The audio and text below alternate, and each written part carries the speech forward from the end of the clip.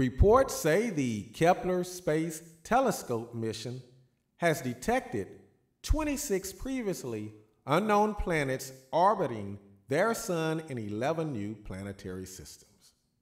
It was said the discoveries nearly doubled the number of known alien worlds, or exoplanets as astronomers call them.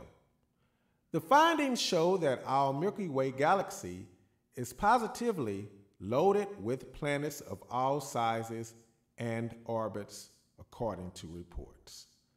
Breaking Internet Radio News. Kepler mission finds 26 planets in 11 solar systems.